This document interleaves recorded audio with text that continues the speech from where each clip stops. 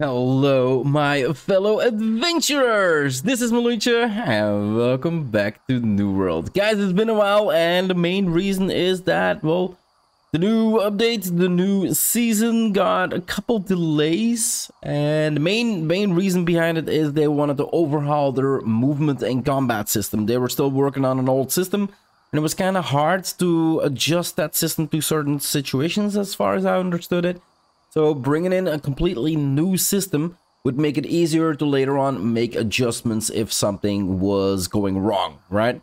And with this new combat and movement system, they also wanted to implement something else, and that is controller use. So those are the main issues, I do believe, why this season was so drawn back and why it updated so late. Now, I'm honestly, by the time you look at this video, or that video will release at least, I'm 7 days late as well. Like, I kind of was out of the loop a little bit as I was investing time in other games. I wasn't really paying attention to when the update actually released. And all of a sudden Steam said, like, New World has an update. So I was like, holy crap, I need to check it out. So that's exactly what we're gonna do today, guys. We are gonna check out everything that, well, at least the most visual parts of, like, okay, this is really obvious and really noticeable.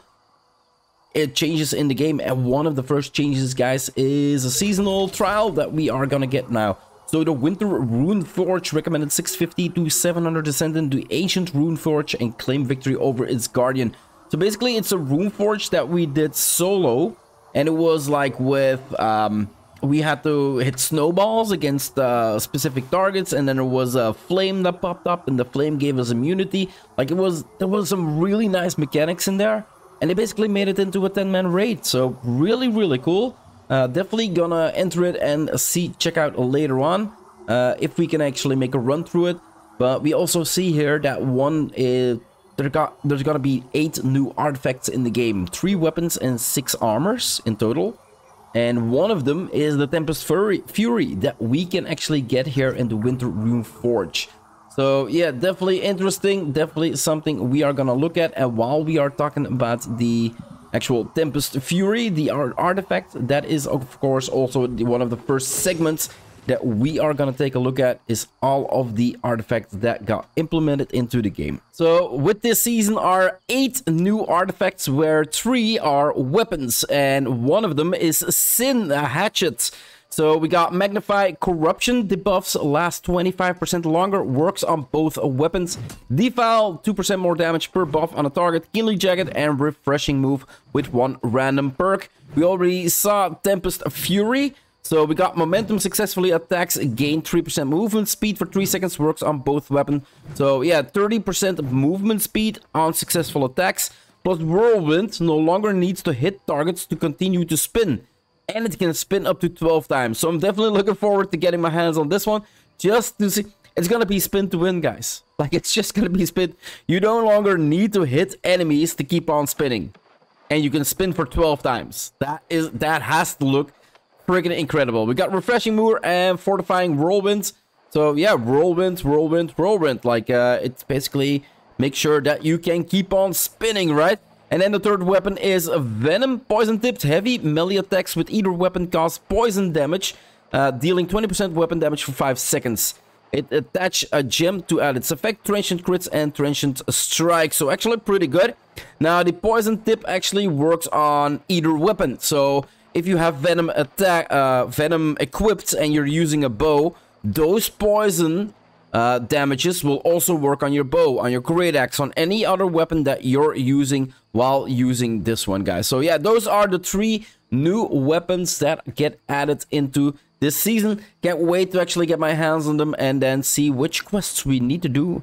So the first armor piece that we see is a medium chestware. Magnify, Nature's Blessing and Power expires 200% faster, but you deal 20% more damage.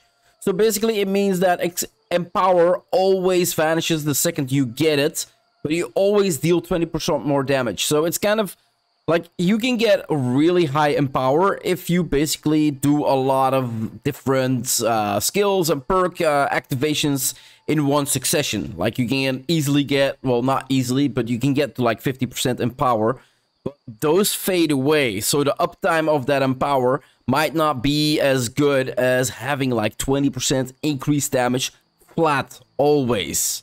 Like, that is what this armor piece is. And it's a medium chest wear, guys. So you can work it into a medium loadout. You can work it into a light loadout. So definitely an interesting armor piece to look at. We've got empty socket. We've got refreshing and enchanted ward. So for 4 damage from light and heavy attacks. So actually pretty nice piece of gear. The next piece of gear are heavy glove artifacts, the Gilli gravity gauntlets.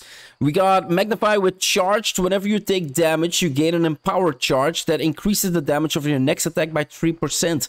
Max 10 charge. So basically you can get 30% increase on your next damage. So if you can, whenever you take damage, so for a tank, of course, it has health on it, it has enchanted ward on it, so actually pretty good piece of gear. And basically it means, like, if you're tanking and you're taking damage, eventually you're gonna be doing 30% more damage than you baseline do just from tanking, just from taking damage. So I see a lot of people working this into some, well, maybe into some tank sets, but you need to go full heavy with this one.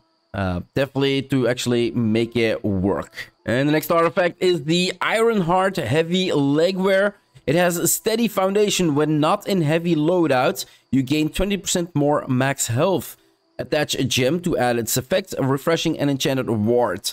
So steady foundation when not in heavy loadout. So it's a heavy legwear you want to use while running medium loadout or light. It's got, you cannot wear heavy pants with a light loadout. So it will only work with a medium loadout, medium set, basically. So grabbing I have no idea how the setup is for heavy legwear with medium gear to actually stay in the medium range. But 20% more max health is a lot of health, guys. That is a lot of health that you can actually get. Definitely want to see out, like, what is the difference. And then if you go for 300 constitution and then get the 20% more max health, like, that should be, like, incredible. I think, like, 25k HP and then 20% more. That is definitely a really, really nice one. And refreshing and enchanted ward, definitely nice ones. We got an empty socket here and a random perk, of course. So yeah, actually pretty cool, pretty cool. And then the last piece of armor that we actually have is the Creed Boots, a light footwear ambush, deals 15% more damage and 25% critical chance as long as you haven't hit the target within 20 seconds. So for whatever I can see from this one, refreshing and freedom, so it's kind of a PvP one. It's gonna be working at those like insta kill shots, like those 1-kill shots. So definitely an interesting one if you were going for musket or bow build. Like, you just need to wait till an enemy is like pretty low on HP, like let's say is at 50% HP. You're gonna get 50% increased damage and a 25% critical strike chance, as long as you haven't hit the target within 20 seconds. So if he's 50% HP and you can get like that last shot off, you're gonna do a lot more damage. And the way higher chance to actually do a critical damage on him.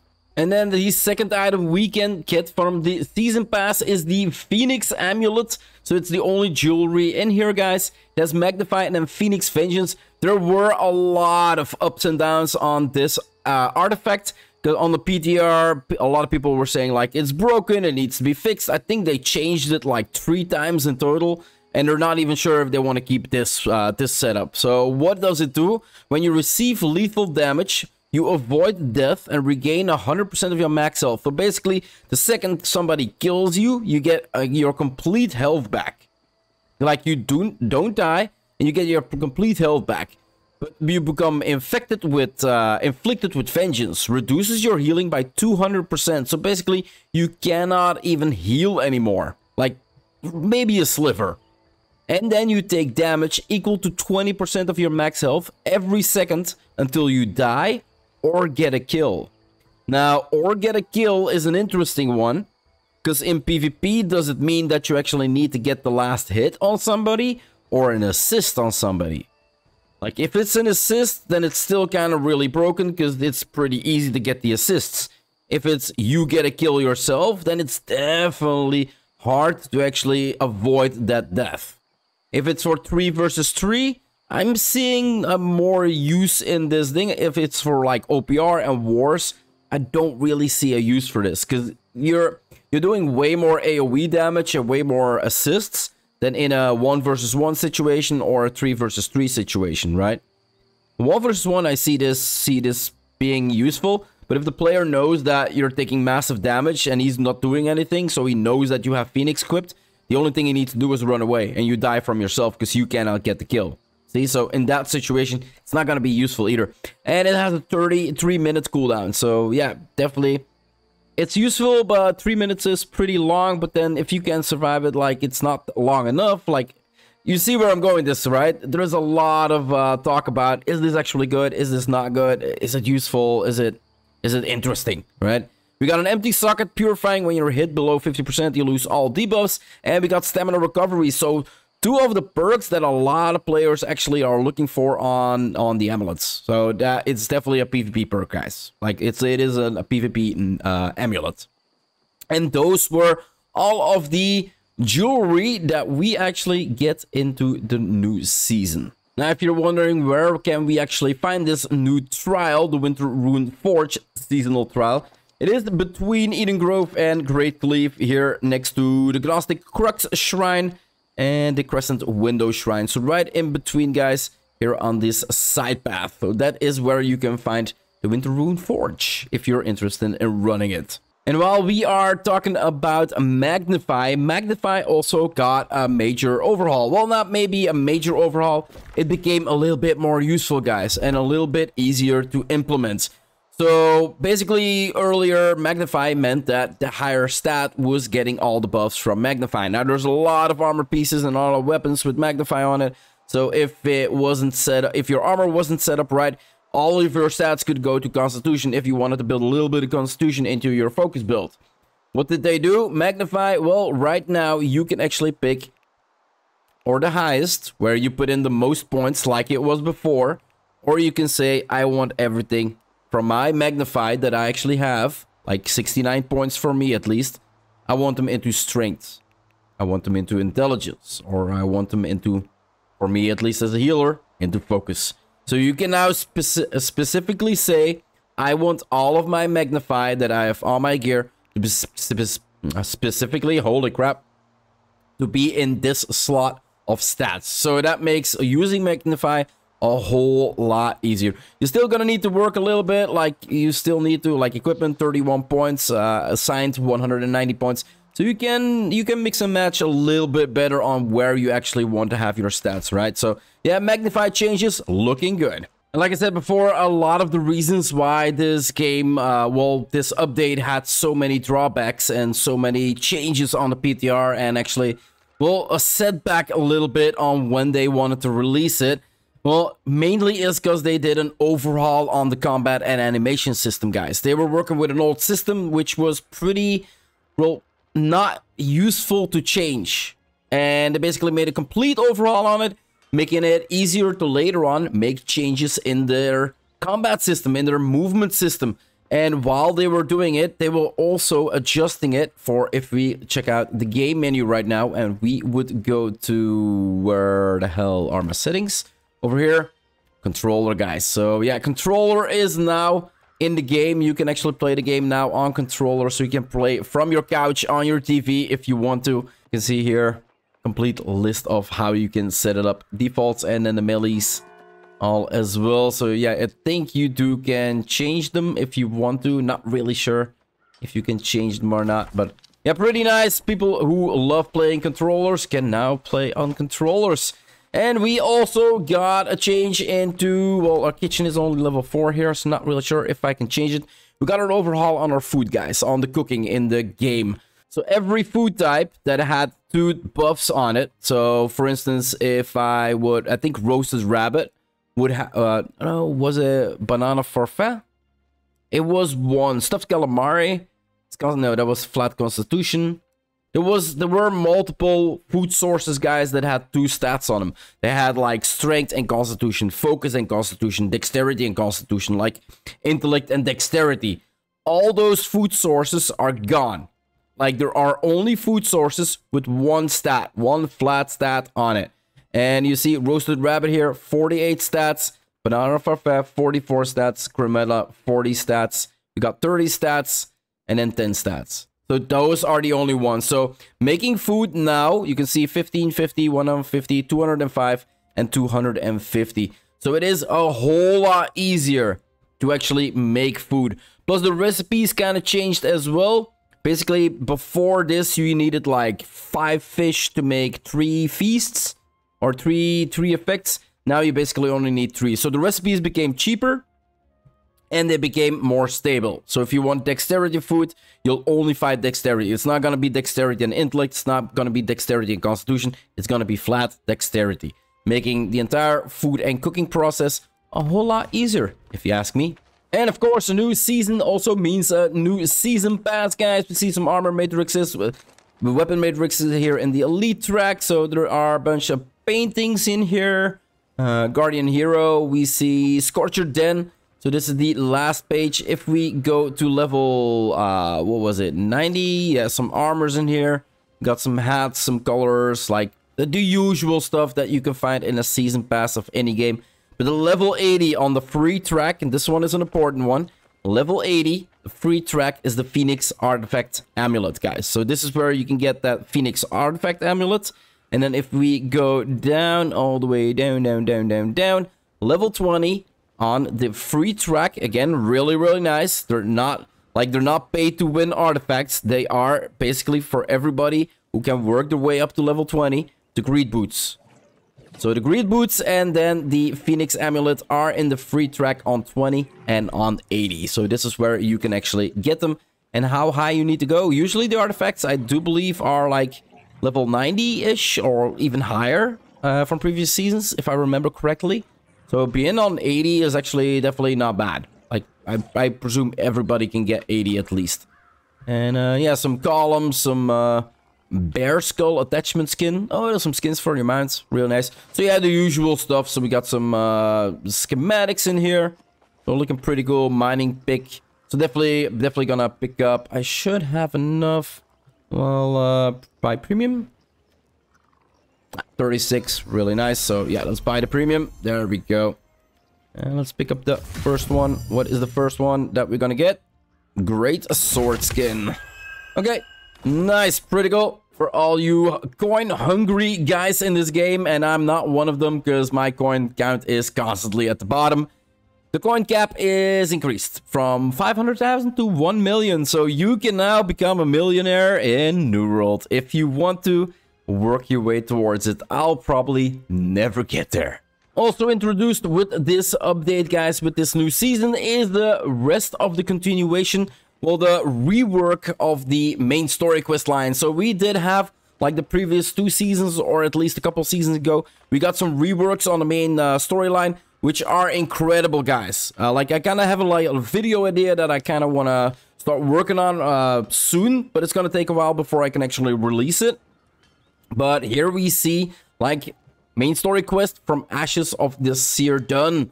So we are getting a continuation of the complete rework that they're going to do over the main storyline. So more cinematics in there, more story in there, so definitely something interesting to look at for myself. And if we go over the map, guys, we can see that with the new patch, and this is kind of something I didn't really see in the patch notes, or I basically scrolled over it, that might be possible as well, that, well, all the symbols kind of became a little bit clearer. We can see here now, Trial of the Devourer, we can see the hatchery, and then here, the crescent, next to the crescent, we can see the Winter Wound Fjord. So the 10-man instances, that basically the raids of New World, now have like visual icons on where they are actually at. And then if we go a little bit closer, we can actually see, like, okay, the mines here, Nox Eternia, actually got a little bit of an indicator as well, like a little symbol on top of it. This is an elite stronghold. Again, here with Murkgard.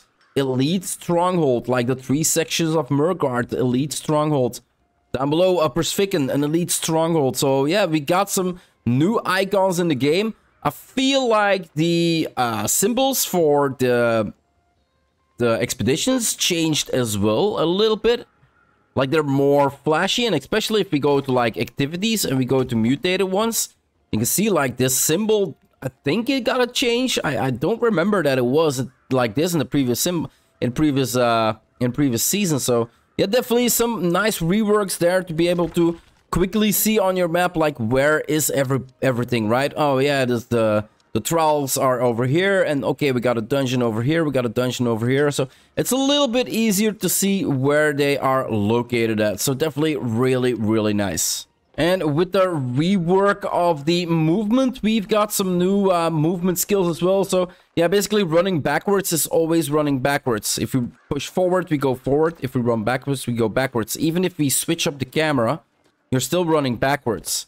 Now if we go to settings, and I basically just figured this out, guys. So we go to gameplay. We basically now have freeform movement. So if we turn this one on and we run backwards, we run forwards. If we run forwards, we can run backwards and actually have free moving camera running around us. So I can turn to the left, and while turning to the left, I can turn to the right.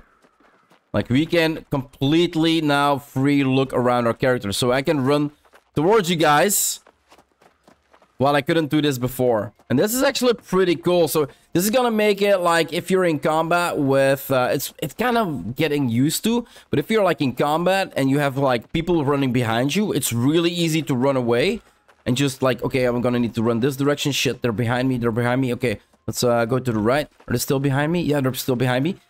And previously you started walking like backwards, right? And running backwards is slower than running forward. Like I can even roll out this dodge roll. So for combat, this is definitely way more interesting to have the free look perspective around you guys. So yeah, game menu settings, and then free form movement set. And for everybody who bought the DLC Rise of the Angry Earth and actually has their hands on some mounts, we can now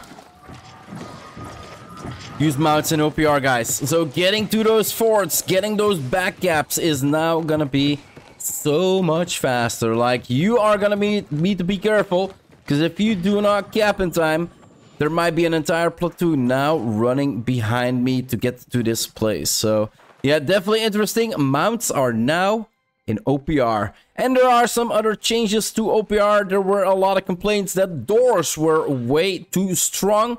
So they basically now weapons with siege powers behind it, like doing more damage to structures, now have like 30% increase. And there are, well, basically the repair is a little bit slower, so doors should now be less, they should be now more squishy and less tanky, is basically what I want to say. So for everybody who's complaining that, well, PvE building in game in a PvP environment is something that sucks, well, OPR basically has building in the game, guys. Don't blame the players, blame the game. It's as simple as that. The game has building structures in it, and people like me love to build. So yeah, if I can hold the door up and you cannot enter, you cannot cap. It's as simple as that. And for PvP, the rank requirements have changed as well, guys. So recruit is now rank 0 to 9. We got steel 10 to 19, bronze at 20, silver at 50, gold at 100, platinum at 150, and star medal remains at rank 200, with each tier reward having a new minimal gear score for equipment, starting with 650 for recruits. Now, I opened my page here, and basically, 700, 700. Does this mean that once you reach level 200 track, that you're only gonna see level 700 gear score? Because then it would be like, okay, this is good, because I worked my ass off to get to 200, and now I'm finally seeing like only level 700 gear score items. That would be incredible, because that would mean that every item in this pack here, if it's named or not, can be useful. Again here, vicious, putrefying screen, and keenly empowered. Actually not too bad of a perk combination, but before this, I would have said like, okay, it's 650, 630, 680. It's not a named one, we can't upgrade it. So it cannot never reach its full potential. Now it's 700 and it is at its full potential. So there might be actually items in here, random items that might actually be useful now. And that is actually pretty cool as well. And the price is actually pretty okay. So yeah, definitely worth it to check out if these changes actually apply, or if I'm just lucky seeing like the first track that I actually do after the update, that they're both like 700. I might just be really lucky. We'll have to see later on if this is actually the case. And there we go, guys. Those were the biggest changes for Season of the Guardian. Now, again, Spotlight, Winter Rune Forge, new artifacts, Mountain Outpost Rush, some journey tasks, and new food challenges will all require Rise of the Angry Earth to experience. New seasonal trial, new artifacts like I talked about it. Like I show you, upgrade to combat and animation system, outpost rush, cavalry we got here, main story questline, native controller support we have right now in the game. We see a new season pass, cooking and other trade skill changes in the game. So if you want to look at the actual patchworks and like every little change that came with this game, I would suggest that you like pause this video or actually go to www.newworld.com and then actually look at the release of Season of the Guardian patch notes. There you can see everything. So we got general world experience, general tier of Azot staff should satisfy the Azot staff requirements anywhere in the world where the staff is required. This should help address cases where some players were not able to acquire the appropriate tier for various scenarios. So apparently somewhere in the game you would have the lower tier Azot staff where you need a higher tier one, and you couldn't unlock the higher tier one because it was behind the main progression line, which you could not get yet. Something like that, right? So a bunch of faction quests here. We got some AI fixes. We got expedition fixes in here. Glacial Tarn, Tempest Heart. Global mutators, outpost rush implementations. We got arena, remove the center water fountain from the gladiatorial themed 3 vs 3 arena map in order to enhance sight lines and improve overall match fairness. We got combat changes in here, equip loadout changes. We got musket traps, ice gauntlet, ice spikes, notable fixes, upgrades to combat and animation system changes based on the PTR. Like, it's a whole freaking list, guys. Perk changes that we can see in here. Artifact changes that we can see in here. Attributes, weapons. So, yeah, fixed an issue where the 350 strength attribute bonus was not applying to ranged ability damage. Weapons, fixes and changes, most likely. Mount changes, economy and progression in gear. Like, there is so much to go over. And this is like tier 5 dex food. Like, it's 40 minutes, requires cooking. Like, this is what I mean. Like, it's all flat stats now. Earlier in the game. Trade skill level requirements. So, requirements for some of the cooking levels went down. Like, there's a lot of changes. Crafting, gathering, refining, progression. PvP reward track, like what I just talked about. And then we got gear and items. Magnify changes. We got loot changes. Transmog fixes. Season changes. UI and UX changes and social changes. So yeah, if you really want to look through all of these patch notes, as I did a little earlier, then you can find it at the www.newworld.com website, guys. But for now, as the sun is setting, I am also gonna end up this episode. I wanted to make it as short as possible. I do have to say, like at the end of this video, I did realize that the player count for New World is at an absolute lowest. And I kind of find it sad. Like, this game has a lot to offer.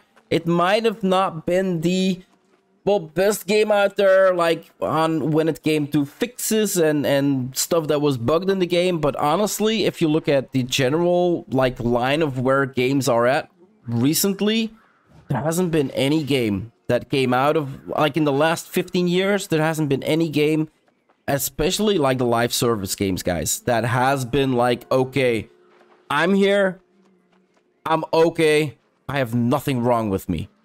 Like, not one of the live service games, guys. There's always something to patch, there's always something to fix. It's just, that's life, that's life. We're not in an era where we buy a disc anymore, put it in our PlayStation or a Nintendo or whatever, and just play the entire game without any bugs. Like, every game that releases is a live service game.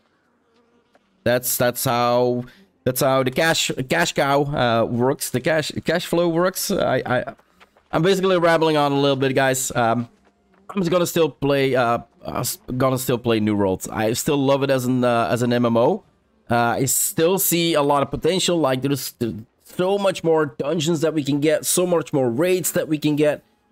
We can easily get like more different mounts. Give us a crocodile, give us a turtle, give us an elephant, like give us the craziest mounts that you can think of. No, maybe not flying mounts, because flying in this game would be a weird change, honestly, but give us some funky shit that we can get. And I'm definitely gonna keep recording this. Now, usually at this part of the video, I say, and this is where I'm gonna end up this episode, and I'm gonna sit my ass down. But there's something wrong, guys.